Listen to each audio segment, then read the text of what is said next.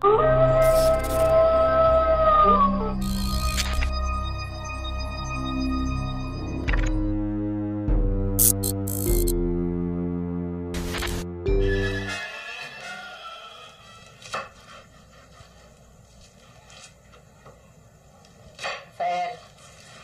gusto mo bang pagtimpla muna kita ng kape?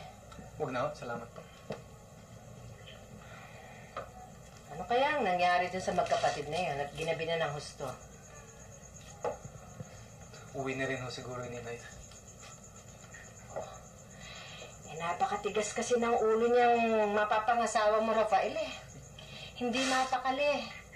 Gusto raw niyang makita yung damit pangkasal na isusuot niya sa linggo. Kako wag niyang isusukat yun. At may masamang pamahiin doon. Hindi naman ako naniniwala sa pamahiin si Doris eh. Siya nga pala, Inay. Nakumbit na yung mga ibang partidos. Alam na nila. Kaya lang, lumakad din kayo bukas ni Doris para makilala ka. Alam mo na, gusto nilang makita muna yung magiging manugang ko. Lalakad ho kami bukas, Inay. Asya.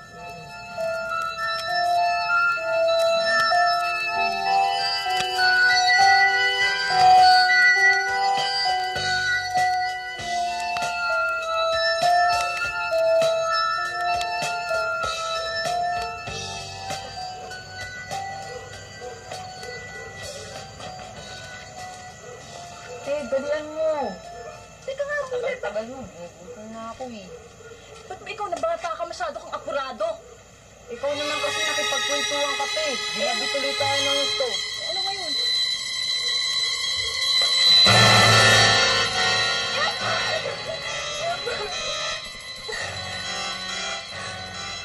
Walang hiya ka, George. Bakit mo sinaktan ang kapatid ko? Walang hiya?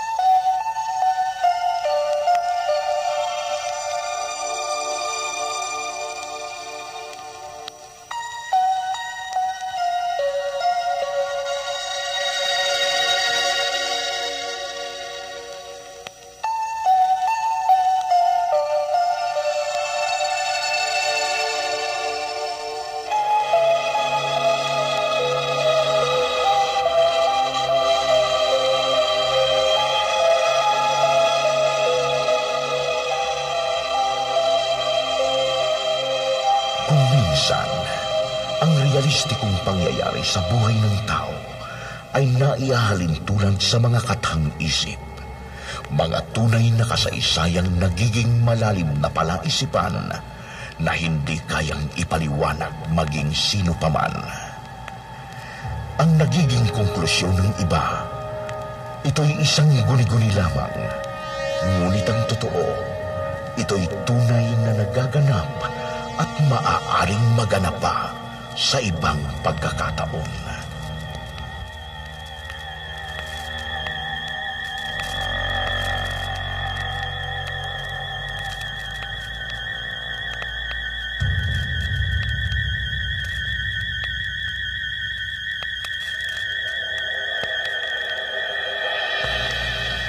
Gaya ng kasaysayang ilalahad ko ngayong gabi na naganap noong nakaraang taon, ang Pook, karatig bayan ng siyudad ng Maynila. Lunes noon ng gabi, kalagitnaan ng buwan ng Hunyo, buwan na naging kaugalian na ng mga magkasintahan upang itakda ang kanilang pag-iisang dibdib.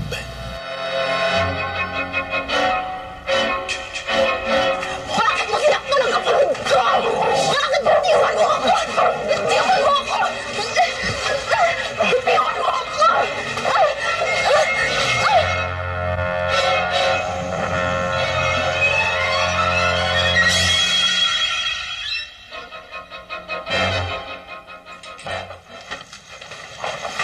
Bakit to?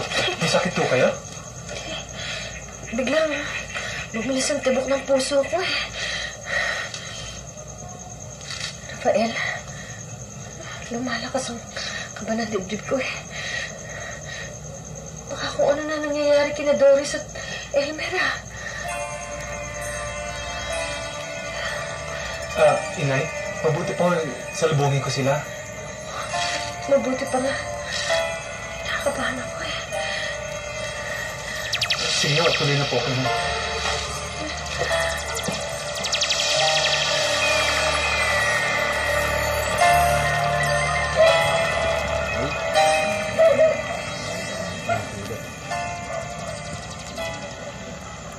Ayun, dalawa, kumumuna kayo ng gamot. Para magamit natin itong bata, oh. Elmer, bakit? Kilala niyo siya? Oo. Eh, nagkaroon lang ako konting sugat sa ulo. Kailangan malagyan na ng benda itong ulo niya. Ano ba nangyari sa kanya? Hindi ko namin alam eh. Nakita lang namin nakabulagta rito eh. Sige po, bahala na kayo sa kanya. Salamat ho. Elmer. Ang ate Doris, nasan siya? Hindi ba kayong dalawa magkasama? Bigla na lang may pumalo sa ulo ko eh. Ano? Hindi ko nga alam kung sino eh. Ang ate Doris, nasan siya?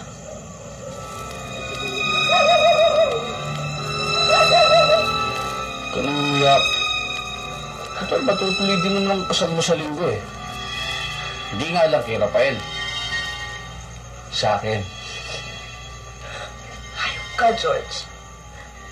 Sa akala mo ba matutuloy mo gusto mong mangyari sa akin? Nagtagumpay ka na sa gusto mong mangyari sa akin. Hindi pa rin ako makakasal sa'yo.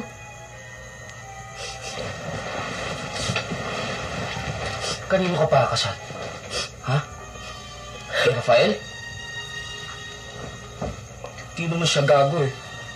Para panindigan niya yung ginawa ko sa'yo. At mas lalo naman akong hindi baliw. Para patulang ang isang baliw na katulad mo!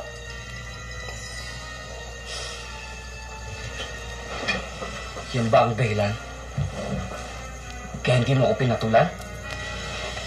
Dahil sa mga balitang sira din ang ulo ko tulad ng tatay ko? Bakit? Bakit? Gawa ba ng isang matinong tao ang ginawa mo sa akin?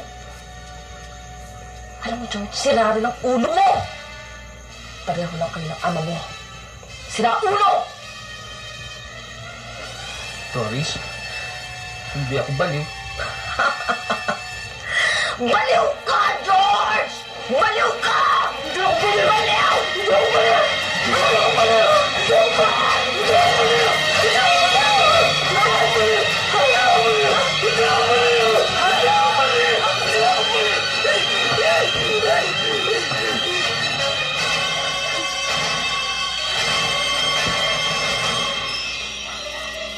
Doris? Doris?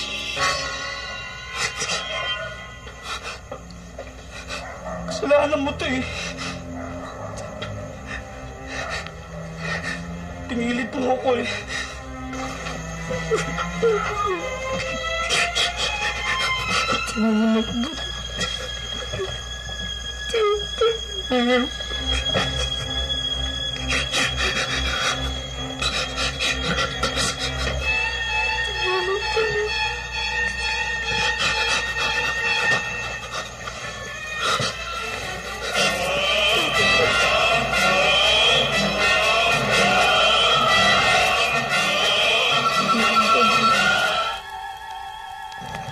Hindi mo ba namumukha ng pumalo sa'yo? Hindi nga ako eh. Basta na lamang naramdaman ko, may tumamang matigas na bagay sa ulo ko. Tapos nun, nahilo at nagdilim ang tingin ko. Hindi ko na alam sunod na nangyari. Mrs. Wala ko ba kayong kakilalang may galit sa inyo? Wala akong alam. Wala kaming kaaway.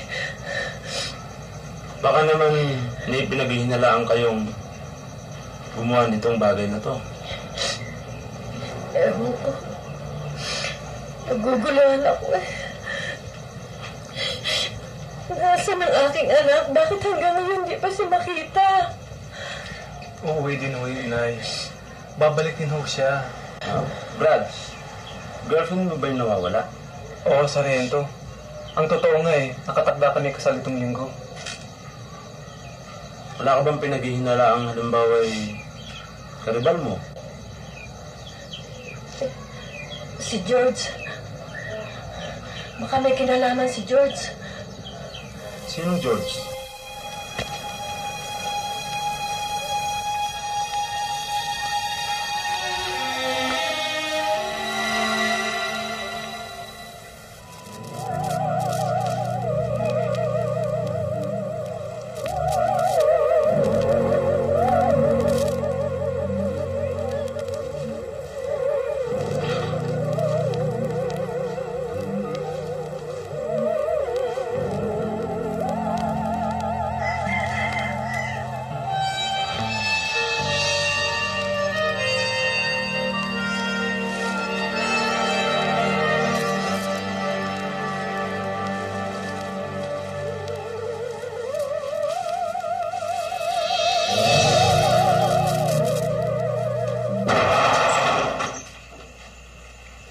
Narito ka na pala.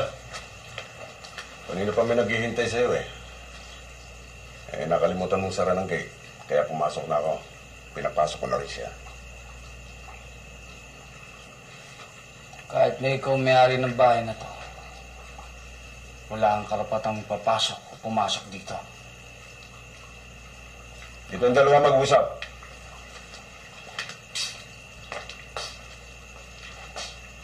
Ikaw, sino ka? Sergeant Villacorta.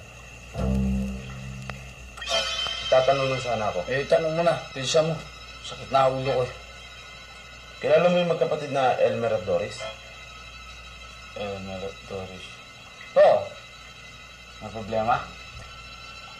Napukpok ng bote sa ulo yung Elmer. At tuluyang nawala yung dalaga. Hindi alam kung sino gumawa. Sayang. Diba sa linggo na ang kasal ni Rafael? May tutulong ba ako? Nag-iimbestiga lang ako. Baka ako may makuha akong impormasyon sa'yo para makatulong sa pangyayari. Sorry, wala akong alam Pero, pag may nalaman ako, paalam ko siya. Salamat. Tuloy na ako. Siya nga pala, yung radyo mo, inabot kong nakabukas. Parang kagabi pa Mainit na Mabuti hindi sumabog.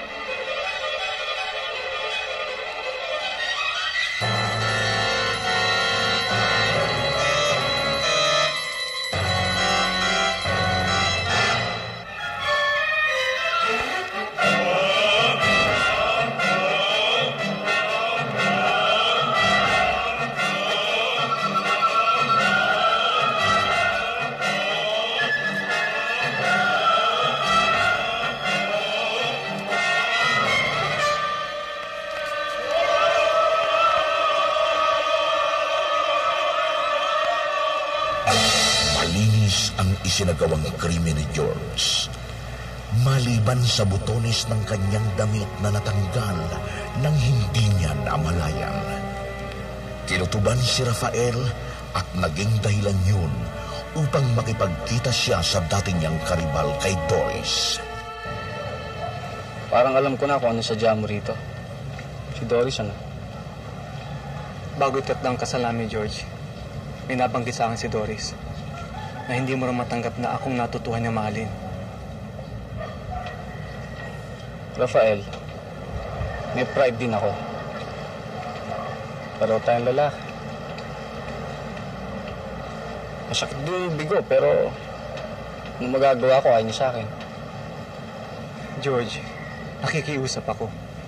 Kung may nalalaman ka sa pagkawala ni Doris ay... Nagbibintangan mo ba ako? George, humingi ako ng tulong. Lalaki akong kausap mo. Kung may nangyari nung araw ay kalilimutan ko lahat. Ang importante ay lumitaw si Doris at matuloy ang aming kasal. Parang sinasabi mo rin tinatago ko siya. Wala kayong dahilan para paghinalaan kita.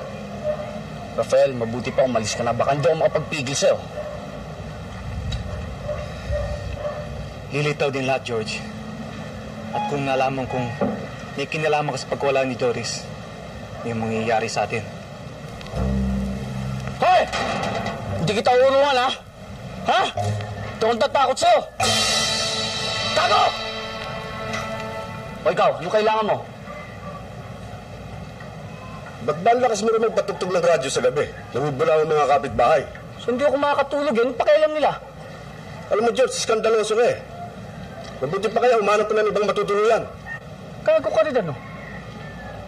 Habang nagbabayad ako dito, walang pwedeng makapagpali sa akin. Ha? Tarantado ka, no? Bakit? Sige, masok ka! Masok ka! Kago! Magkago kayo lahat!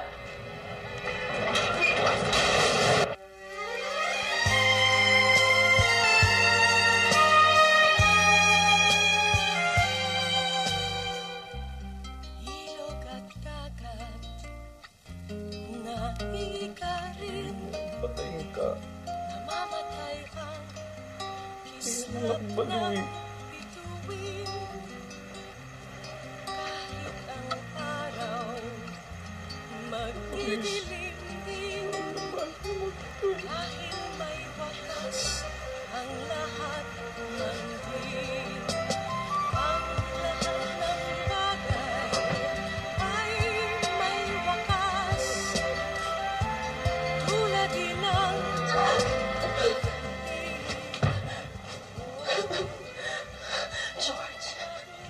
George, paano mo nang awa? Pakawalan mo na ako. George, maawa ka sa akin. Pauwiin mo na ako, George. George, ikakasal kami ni Rafael sa linggo. George.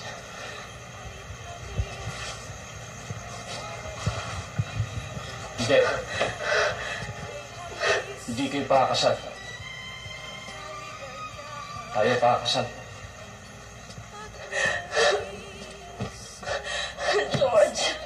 George, maawa ka na sa akin. Maawa ka sa akin, George.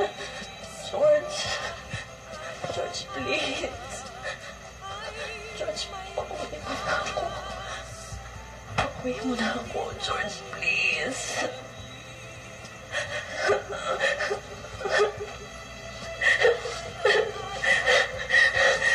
George, please. Ako ang nakikiusap sa'yo. Mahal na mahal kita, Doris.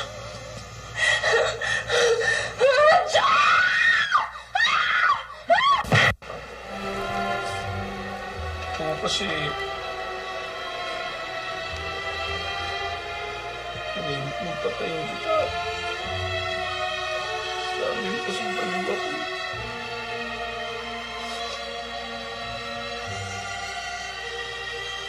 Doris, mahal na mahal kita.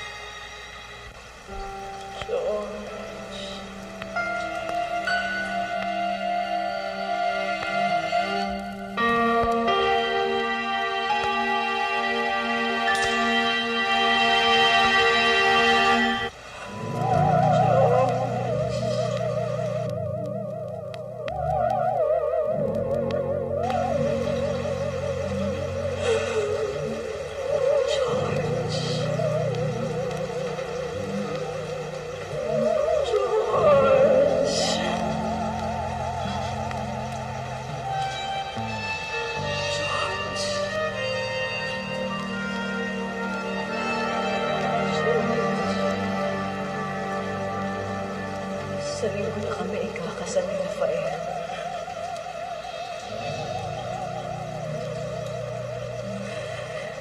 Ipakasal mo na kami, George. Ang anak ko. 5 araw ko na hindi nakikita ang anak ko. Ano na nangyari kay Doris? Bakit hanggang ngayon di natin siya matagpuan? Bakit? Dahil na kayo, inay. Magkasakit pa kayo eh. Huwag kayong mawala ng pag-asa, inay. Malaking paniniwala kung babalik si Doris. Sa linggo na ang kasal namin, alam kong matutuloy ito. Ang kaso nga, hanggang ngayon hindi natin alam kung ano nangyari sa kanya. Kinidnap siya ng kung sino. Sana naman makabalita tayo sa kanya. Matalino't matapang si Doris, inay. Gagawa siya ng paraan para makabalik. Wala sanang mangyari sa kanya, kuya. Pagdasal mo wala sana, Elmer. Inangako niya sa akin, ano man ang mangyari, matutuloy ang aming kasal.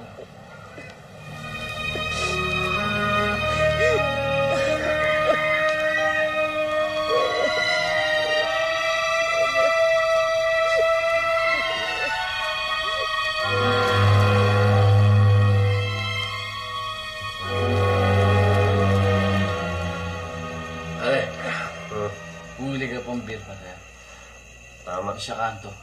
Tama na yan, pare. May hilo na ako eh. Sakit na ang ulo ko. Hindi na ako namin pare. Sige na. Hindi, tama na yan. Doon na lang sa amin natin ituloy ito sa ibang araw, pare. Ngayon, magpapaalam na ako sa'yo.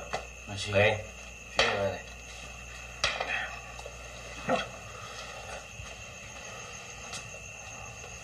Yes, ka. Pare, tuloy natin sa amin yan. Sige.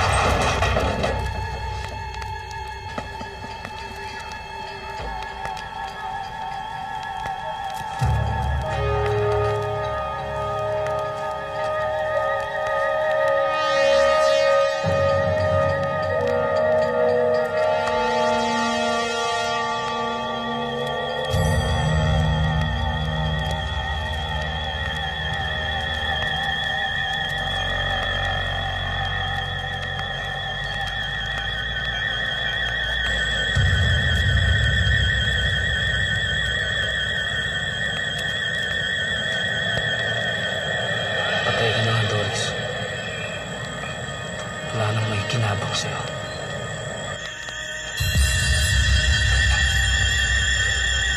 Hindi pwede. Patay mo siya eh.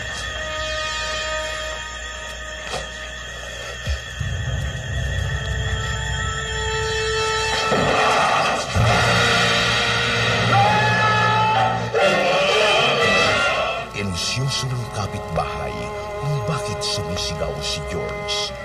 Pero hindi niya masabi ang dahilan.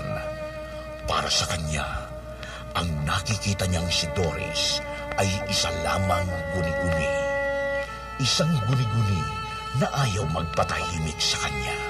Bukas ang kasal namin ni Doris, George. Buong paniniwala kung darating siya. Sa akin mo sinasabi yan? Ikaw lang naman alam kung kumuha sa kanya eh. Ikaw lang, wala lang iba. Ganon? Ano ba yan? Hindi lang! Ano ba problema? Magbabayad ka, George. Magbabayad ka pag sinaktan mo si Doris. Patunayan mo na bago ka magbintang, ha?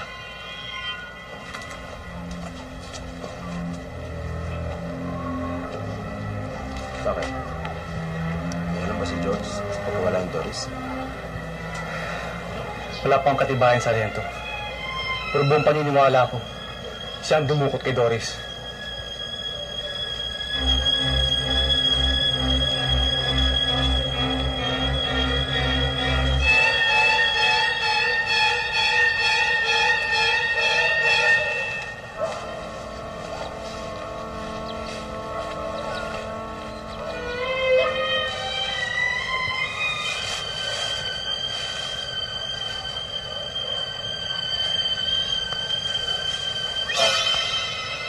Akala ko, kinuha ka na nila. Pero hindi pwede. Teka na eh.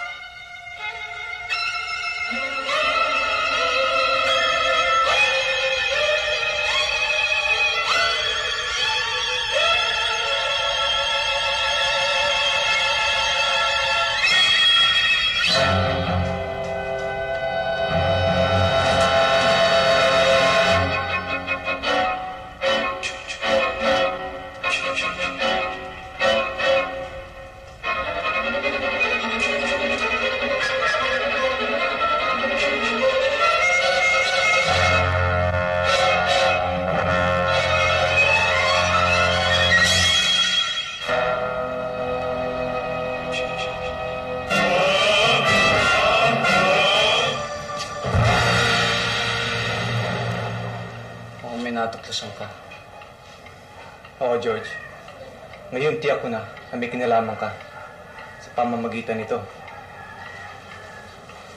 Hindi ko alam kung paano ka nakakatya. Pero sisiguraduhin ko siyang wala nang makakalamay pa.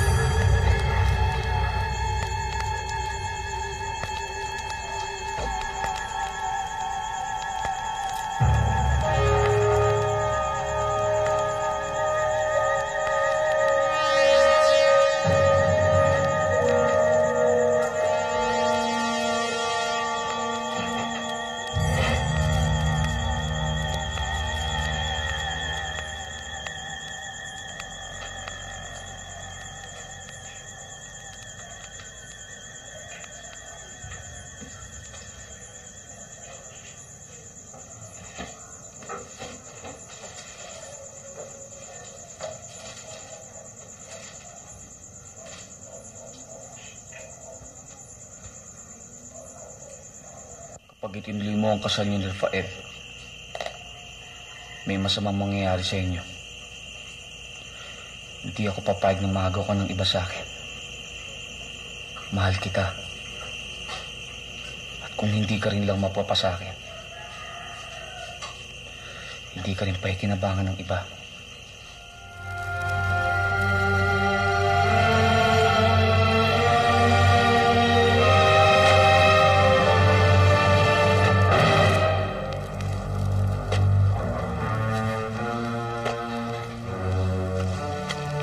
George, pakawalan mo na ako.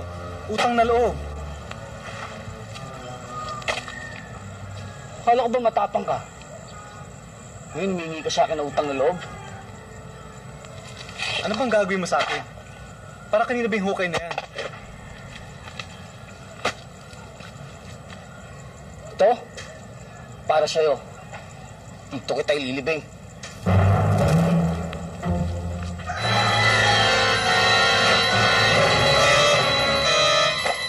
Ibayan yan, Sargento. Ebidensya yan para ikulong nyo at hulihin na yung hayop na yun. Hindi pa sapat ito, Mrs. Ano? Bakit hindi? Ayan mismo nabasa nyo na pinagbabandaan niya ang anak ko. Pagkatapos sasabihin nyo, hindi pa sapat yan? Habang hindi natin nakikita ang inyong anak, hindi sapat na ebidensya ang sulat na to. Paano? Patay na siya. Kailangan natin makita ang kanyang mga labi. Napitiyak ko sa inyo, Sargento. May kinalaman siya. May kinalaman siya. Pinagbabantaan niya ang anak ko. Ayan yung Mrs. Iimbestigahan natin si George. Huwag kayong maglala. Alamin natin kung sa kanya ang sulat na to.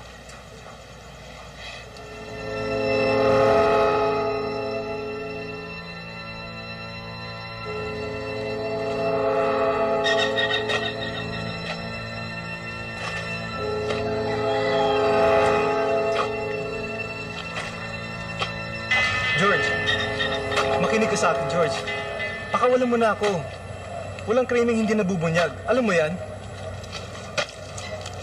Yan. Yan ang kasabiang itutuwid ko. Sa pagkakataong ito, malinis. Wala akong bakas na iiwan. Nakikiusap ako, George. Bukas ng kasal namin ni Doris. Kung saan mo siya tinagoy, ilabas mo na. Bukas na nga pala kasal nyo, no? Kang mag-alala. Matutuloy. Kaya nga lang, ako magkakasal sa inyo. At dito kayo ikakasal. Ano? Anong ibig mo sabihin? Pinatay mo si Doris? Oo! At dyan! Diyan sa kinitatay mo, diyan ko siya nilibing. Ikaw? Dito. Para habang panahon kayo magkasama. Dito sa hukay ko kayo ikakasal.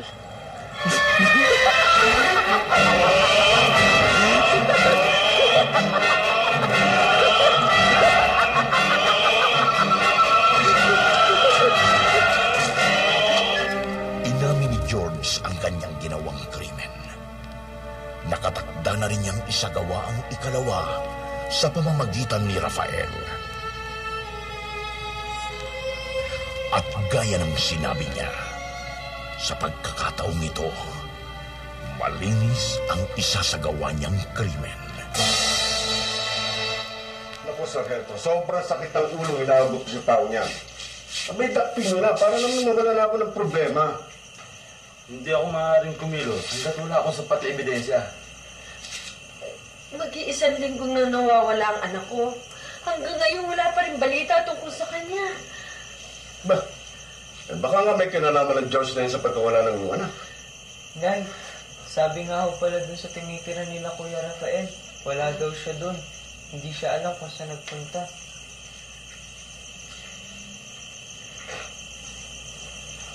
Nandito si George.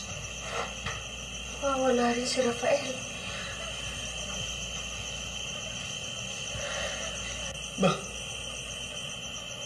Nagkakawala ng mga tao rito. But, ano nangyari sa bahay nito?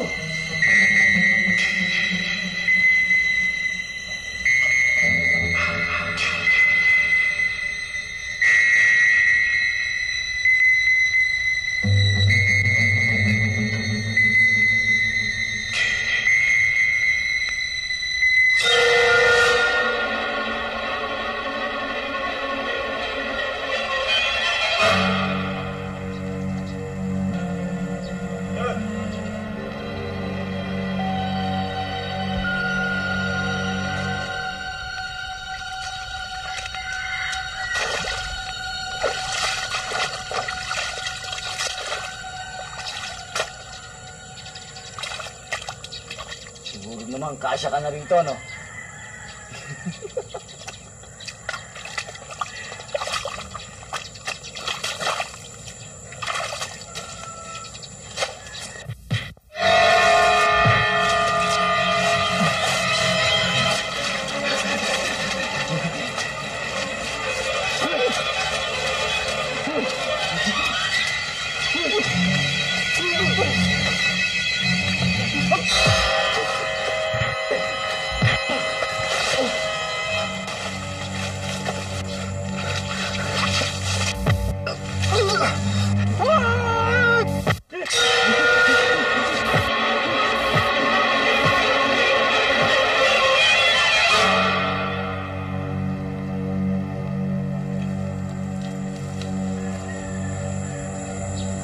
Ngayon, sa pamamagitan na aking karapatan,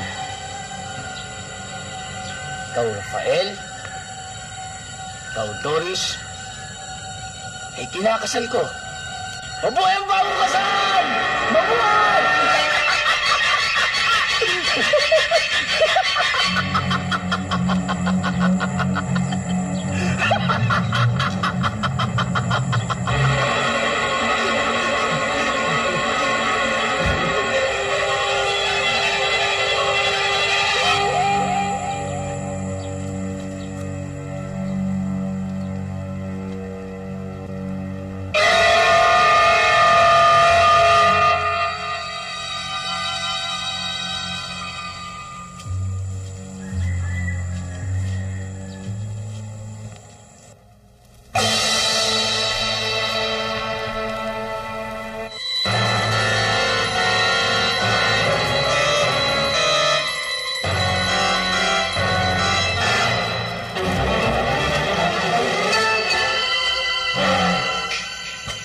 Nakakagulat naman kayo sa rento. Saan ka galing? Ba, kailan pa kayo nagkaroon ng karapatan tanongin ng pribadong buhay ko? Investigador ako, kaya may karapatan ako magtanong. Isa ka sa suspect sa mga nangyayari dito. Galing ako Maynila. Namasyal ako, nanood ako sine. Sinong testigo mo? Testigo? Ako lang mag-isa, testigo.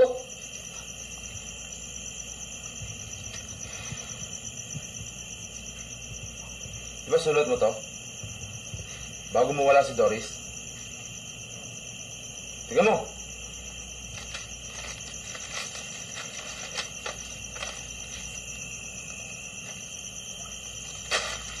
Anong masasabi mo?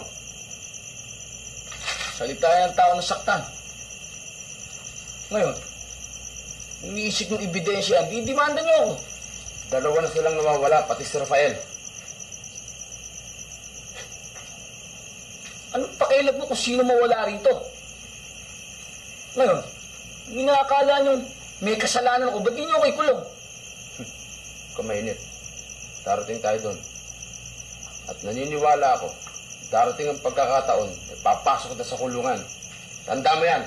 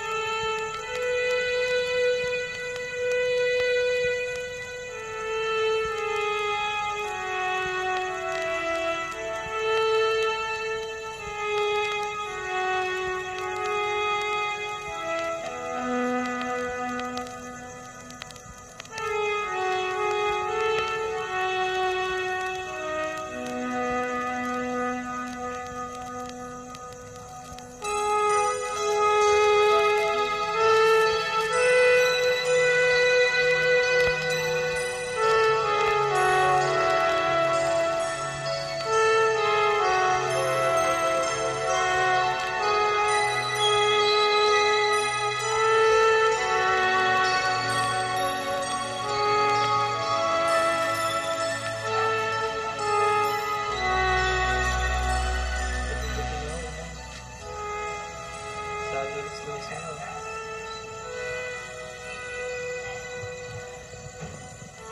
Yun pala. Araw na ng kasal ng ate mo. Sana sa oras na ito, inaayusan ko na siya. Maya-maya lang, kasal na niya.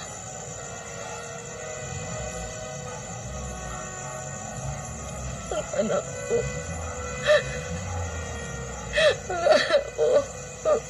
Tahan na kayo, inay. 1 linggo na kayong umiiyak. Kaya kumapano na kayo niyan. Ay. Sino man ang may kagagawa nito? Ano man ang ginawa niya sa kapatid mo? Magbabayad siya. Magbabayad siya. Ay. Magbabayad siya. Magbabayad siya.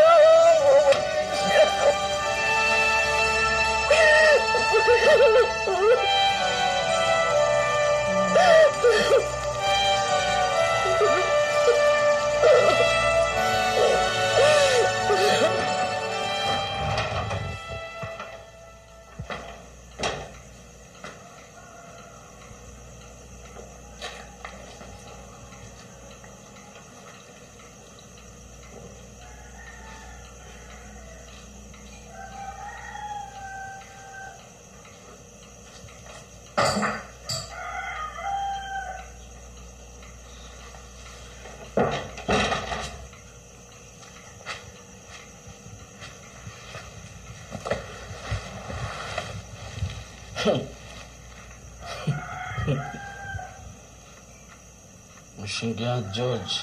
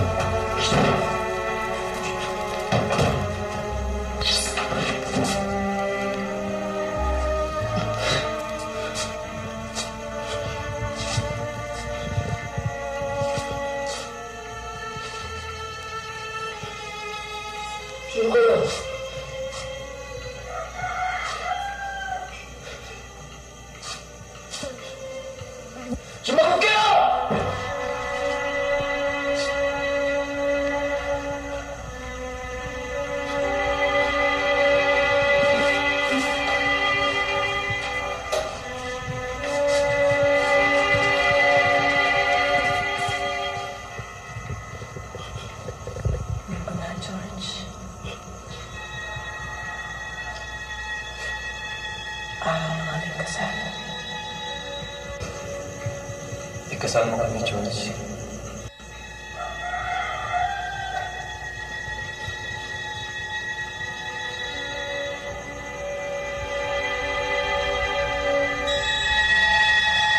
Doris?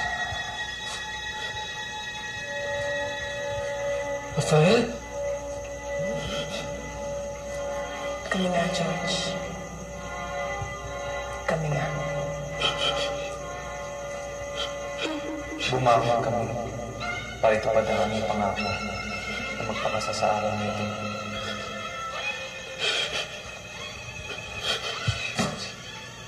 Pagbigyan mo na kami, George. Dito mo na kami ikasal ng aking ama. George.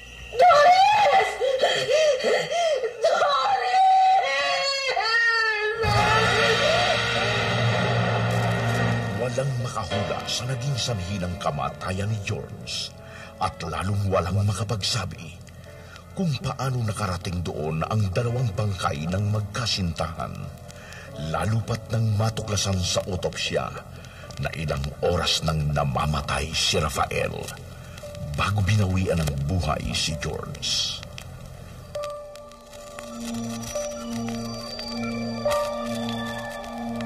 May kanya-kanyang konklusyon ang mga tao sa naganap na hiwagat malagim na pangyayari. Pero ang lahat ay haka-haka lamang. Isa lamang ang totoo sa kanilang mga sinabi. Walang krimeng hindi nahahayag at walang krimeng hindi pinagbabayaran. Hanggang sa muli, magandang gabi po sa inyong lahat.